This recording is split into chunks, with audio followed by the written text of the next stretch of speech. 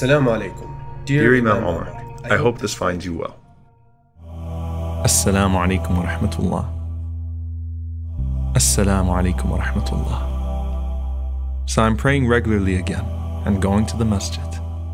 But it seems like every time you walk out the masjid, you've got that guy standing at the door, unassumingly looking around with the infamous charity box. In our case, it's Kareem who never seems to take a week off. If you're lucky, you'll have $1 to get yourself out of an awkward situation. But this time, all I had was a 20. Sure, I felt bad about it considering the fact that the Imam just gave a sermon on how to trust Allah with all of your affairs, and how dismayed Kareem seemed with me. I thought about giving him the 20, but I've seriously got a lot on my plate right now. Besides, what's $20 going to do? When you sit down and crunch the numbers over and over again, your expenses in life seem never ending, and you feel like it's only a matter of time before it all falls apart. I look at my niece Fatima and see that innocent, stress-free child that I once was. She gets her daily allowance of $1 just like I used to, and doesn't have to worry about spending on anything or anyone else.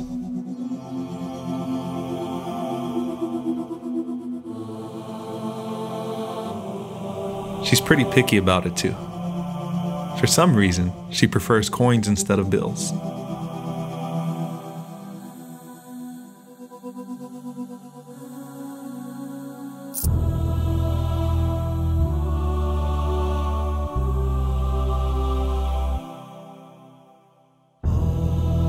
I just wonder what she does with all that change.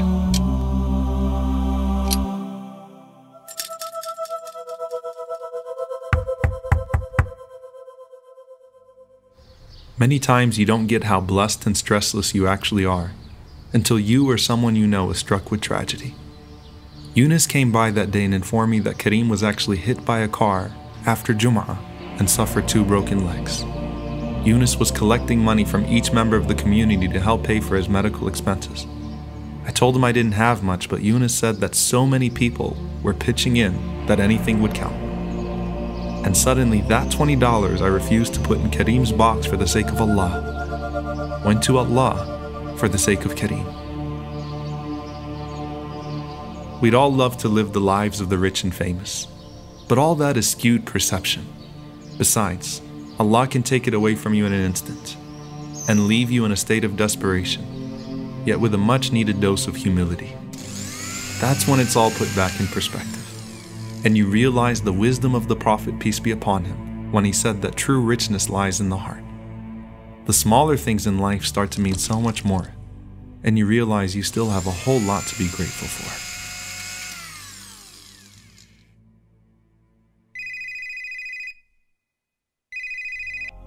My sister called that day to talk to Fatima as usual. And after talking about everything, and I mean everything that happened that day, she asked to speak to me.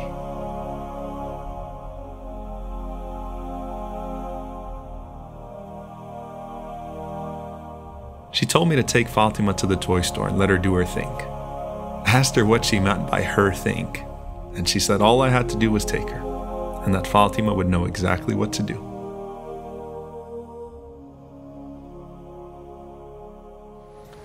But just like with Kareem, tragedy is always around the corner, and people's happiest moments in life are often spoiled by unexpected disasters.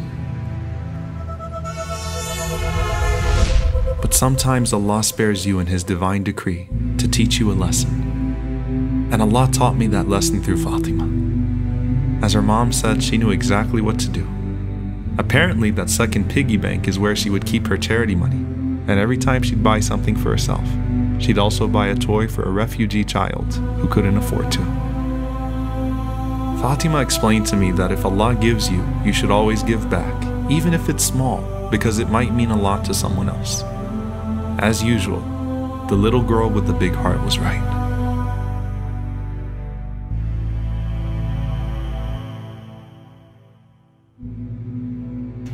So, as you guys can see here, Ziyara made the mistake that we always make, which is what's this one good deed going to do? What's this $1 going to do? What's this one act of kindness going to do?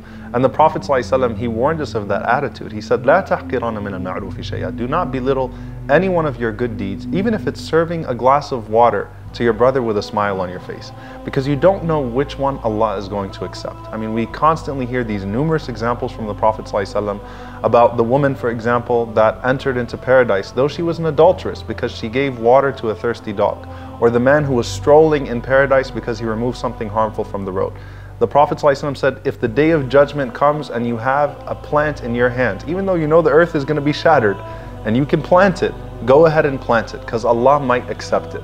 And if Allah accepts it, then that's all that we want in this life. That's all that counts on the day of judgment. And that's why Abdullah bin Umar radiallahu anhu, he said that if I knew that Allah accepted a single prayer from me, then I would wish for death. And if you notice all of these different incidents that we go through with the Prophet ﷺ, they all include an act of kindness, an act of charity, an act of service. Why? Because Allah shows mercy to the merciful. And so when you demonstrate, when you display an act of mercy, the most merciful will not let your mercy exceed his.